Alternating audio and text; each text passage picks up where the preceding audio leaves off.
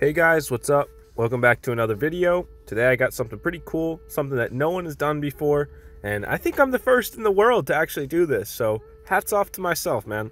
Alright, so we're going to be breaking down a DJI Mavic Mini. This is the new drone that DJI just released. It's their ultralight, under 250 grams, all that cool stuff. So we're going to see what they actually packed inside this guy, see if it's actually worth your money. So there's 2 screws by the gimbal, and then there's 2 screws by the battery compartment. These are what's holding the top shell on. So once you have those removed, you'll be able to actually pry the top shell off of the drone.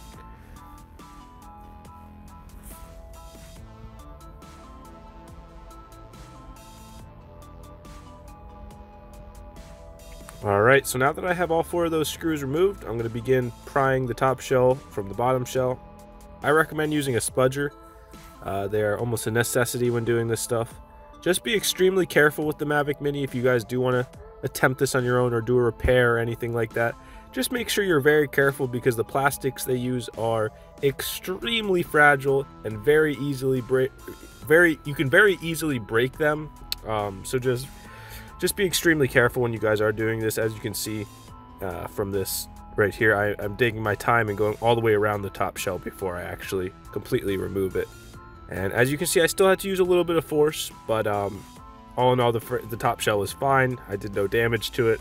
As long as you take your time and make sure everything's actually disconnected before you go ahead and rip that off. So now we're going to begin to remove the bottom shell, and there is actually just 2 screws holding this in, so this is going to be a little bit easier than the top shell. And those are going to be located under the battery compartment, as you can see right there, towards the rear of the drone. So once you have those 2 screws out, you can go ahead and flip the drone over, and I grab it by these 2 little vent slots here, and I just go ahead and give it a nice little tug, and it pops right out of place. So again, this is very simple, very thin plastic, so you don't want to be too aggressive with it. So now that we have the bottom shell off, we're going to go ahead and begin to remove the 4-in-1 ESC screws. So there's 2 in the rear, and then there's 1 holding the GPS to the 4-in-1 ESC. So we're going to go ahead and remove that small one right there. And once we have those out, we're going to actually go ahead and desolder the desolder the 4-in-1 ESC now. And so there's a little ribbon cable on the 4-in-1 ESC that you're going to want to remove, and it is held down with some pretty firm glue, unlike any other that I've seen from DJI. So what I did was use a hot air gun and loosen that glue up, and as you can see, it just popped right off. And that's something I'd recommend you guys doing, maybe using a hair dryer to get that loosened. So here we're going to go ahead and start desoldering the wires, and these are very small pads, so if you don't have too much experience with soldering, just take your time and be careful. You could probably get the job done. If you don't feel comfortable doing it, you could always send it to DJI Drone Service and let the experts handle that, but not too hard. So there's 3 wires per motor. So once you have those removed, we can go ahead and start removing the GPS/IMU. So there's 2 screws along the left and right side of the GPS/IMU. And then once you have those out, you can begin to pull that out of the way of the 4-in-1 ESC, and you can now fully remove your 4-in-1 ESC board and get that out of the drone. So as you guys can see, this guy is tiny. I'm not really sure of the amp output of this ESC, but yeah, it's micro. This also has the power board, so the connector for the battery seats onto the 4-in-1 ESC. So now we're going to go ahead and remove the GPS, and as you guys can see there was just 1 small ribbon under it. So once you have the GPS out, we're going to go ahead and remove this gimbal. The gimbal is only held in with the vibration absorbers, so it's fairly simple to get out, fairly straightforward. Just go ahead and pop those out of the frame.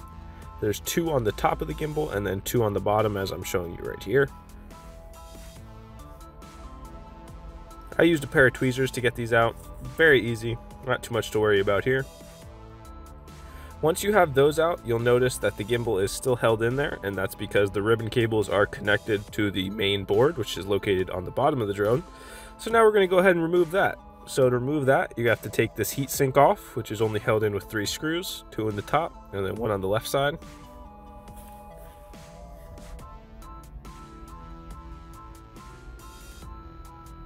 As you can see here, I didn't even realize that one on the left side till I was trying to pry it off. So there we go. We're going to go ahead and remove that, and then we should have full access to this main board.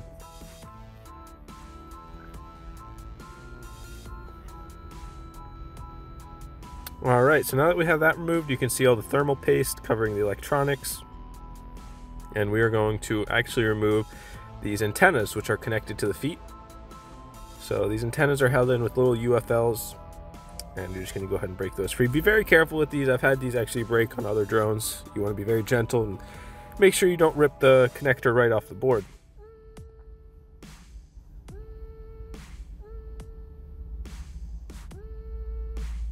So as you can see, that one is actually tucked in between two electronics. So we're going to go ahead and remove that one. And now that we have access to these ribbon cables, we're going to go ahead and remove those as well. Just pop those up. And there is one more located next to the vision sensor that we're going to go ahead and remove. And once those are all done, we're going to take my screwdriver and just pop the flight controller or main board out of place. And now the drone is pretty much gutted. We're going to be able to take the gimbal assembly out as well. And the only thing left in it are the arms and motors, which I'm not going to take apart in this video. I don't see really any need to. You can already see them. There's nothing really hidden about them. Right here, I'm actually just removing it looks like a low pass filter for the camera to clear up any noise or anything like that. I'm not 100% sure what it is, but if you guys have a better idea on what that would be, go ahead and leave that down in the comments. So this is held in with some just standard DJI goo, that white goo that they like to use. I'm not really even sure what to call it. Liquid electrical tape maybe. But once you go ahead and pop that out, you're going to be able to take the entire gimbal assembly out. And yeah, it's quite small, just a lot of ribbon cables attached to it. So that's the whole Mavic Mini right there, guys. 4 little components. You got your main board, which is what I'm showing you right now. So this is the main board slash flight controller. It houses the downward sensors and all your other electronics like the barometer, IMU, accelerometer. So here is the 4-in-1 ESC slash power board. So this is going to be where all your motors connect to. And it also is the power board. So this is what the battery connects to give the drone power. Quite small, as you guys can see. It is, I have to zoom in pretty far to actually give you guys a good view of it.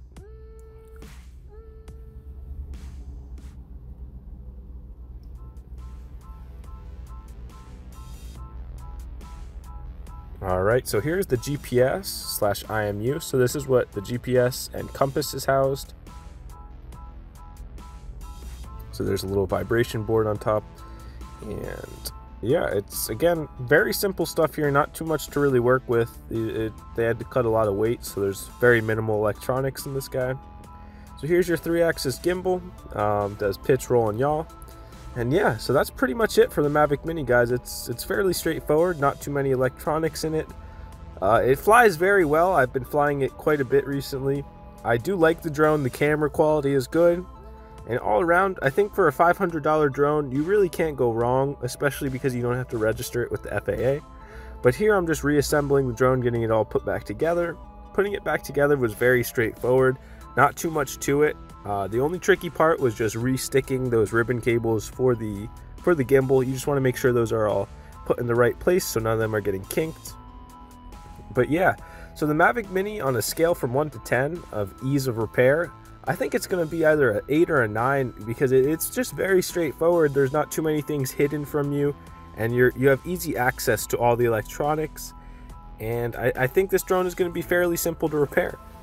So here I'm just resoldering the motor wires to the ESC. As you can see, the pads are very small, like I said before, but if you take your time, you're going to have no problem soldering those back on. Just going to go ahead and seat that ribbon cable back onto the 4-in-1 ESC. Make sure it's completely lined up. If you guys want a more in-depth rebuild video, let me know, and I can totally do that for you. And here we are assembling it. We got the last step. I'm going to go put those 2 screws for the bottom plate and go ahead and seat this top plate back on it. And we are wrapped up here, guys. So the Mavic Mini, pretty simple teardown. Hope you guys enjoyed this. Hope you guys learned something about the Mavic Mini. If you're interested in seeing it fly, go check out our other videos. And yeah, guys, it's been DJI Drone Service. I'll see you in the next one.